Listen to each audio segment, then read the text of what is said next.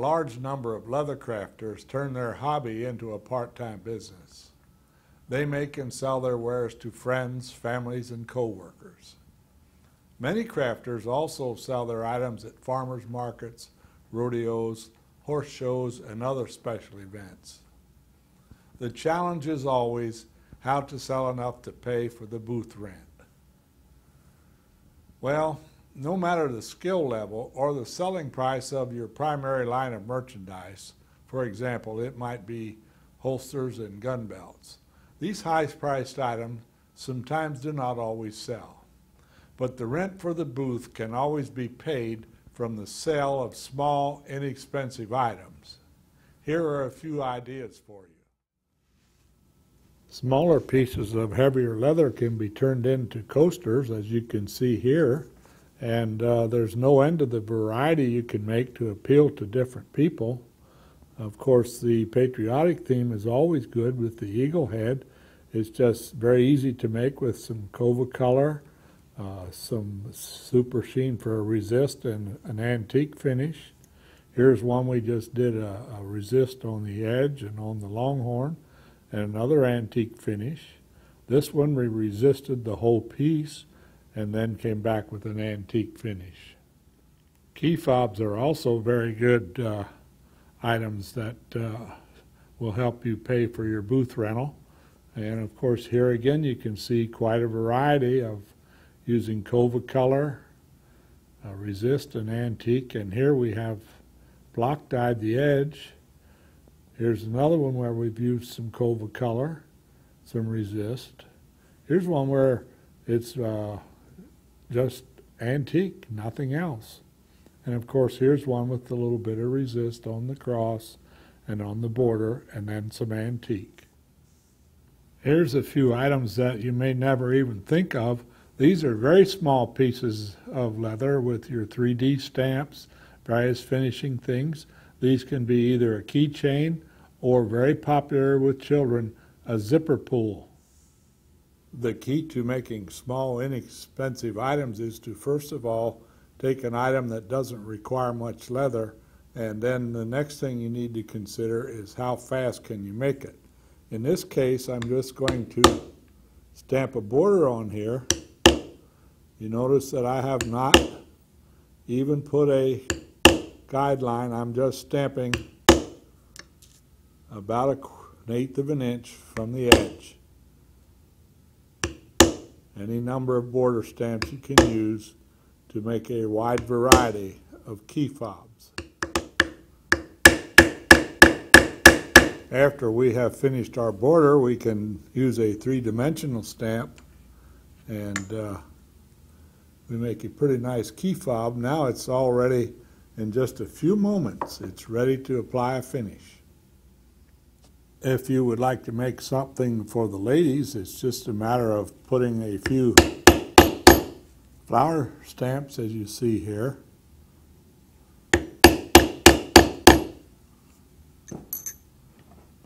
Take your swivel knife and make a few cuts.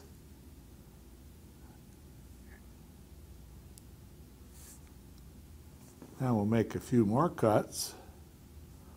Just a few arcs coming down to a center.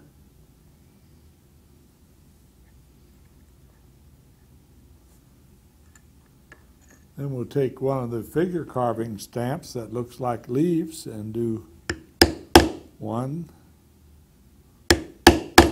2,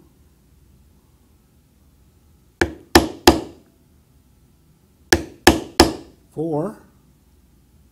And now it's just a matter of taking an F916 figure carving tool and simulate some grass,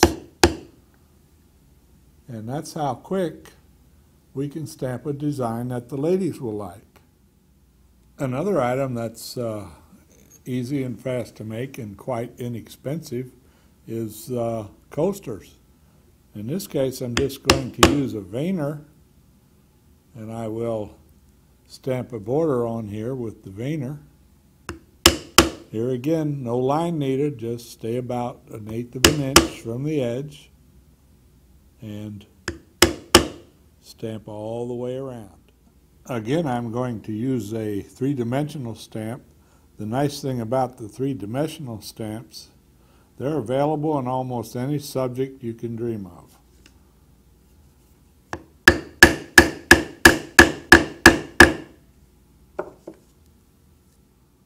With this coaster, we can add a few more things.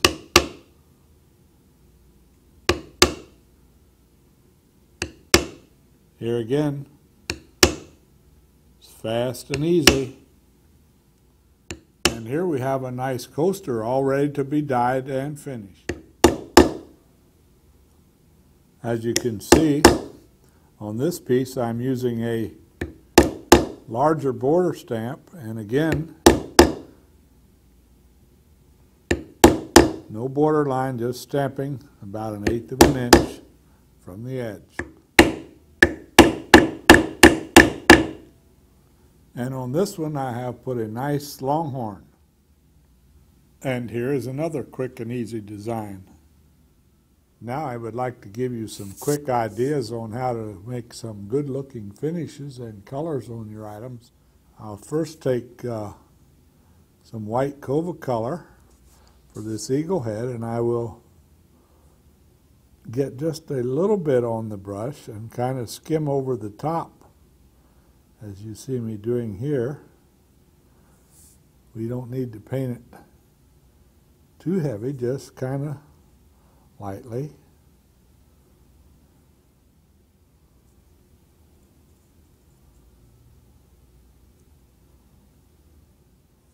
Next, I will take some yellow and put it on the beak. Again, just lightly. And a little bit in the eye. And finally, I will take some light brown, and again, lightly over these lower feathers. And that's all we need to do the eagle head. And now I will use some light blue to do the flowers. I'll just carefully put some light blue on the petals.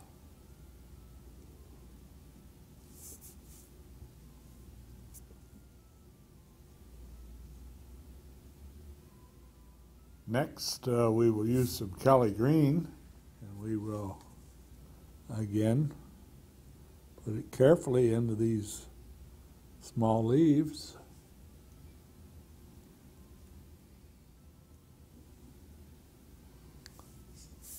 And then with an almost dry brush, we'll stroke in with the green on some of the grass here in the foreground. And now, with some yellow, I would just put a little dot in the center of our flowers.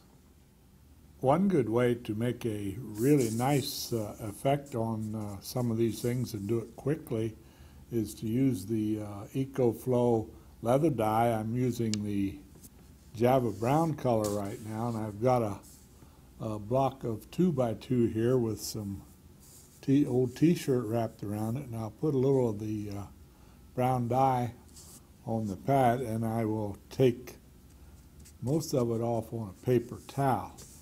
Now I can carefully rub the edge, as you see me doing here,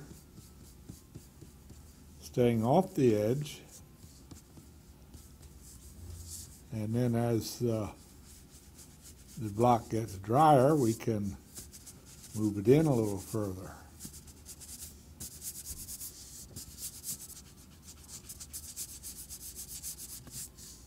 And in any case, we want to leave the center part relatively natural. And I can take my dauber and I can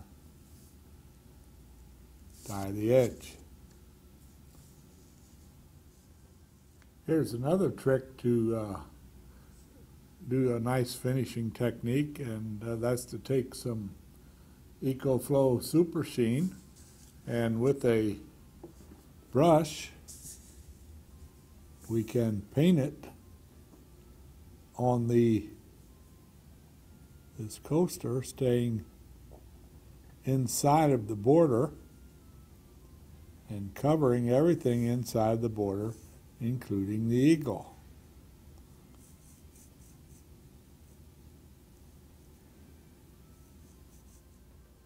I'm doing the same thing now with the Super Sheen, only this time, rather than doing this area, I'm doing the outside border. This again will be a rather quick and very good looking effect you will see as we put antique finish on it later. And now with a smaller brush I will very carefully paint the longhorn head. I would like to introduce you to several antique type finishes that we're going to use now. This first one is called All-in-One. It's an antique and finish combined. This other one is called Highlight Color Stain. Both of these are available in a multitude of colors, and as well as the gel antique. It is also available in many, many colors. If you remember this particular one, we block dyed the edge, and then what I did, I covered the entire piece with Super Sheen. Now we'll take some of the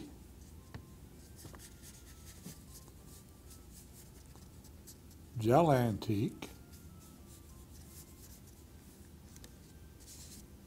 and now you can see that we have very much brightened up the cuts and stamp impressions with the antique. For this next project we will use the medium brown gel antique, and if you recall, we painted Super Sheen on the entire inner area of this coaster.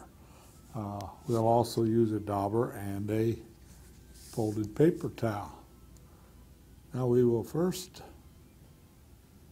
apply a liberal amount of the gel antique, and like we did before, we will make sure we get it down in all of the tool impressions, and as we did before, we will wipe with the paper towel. Now as you can see, the area where we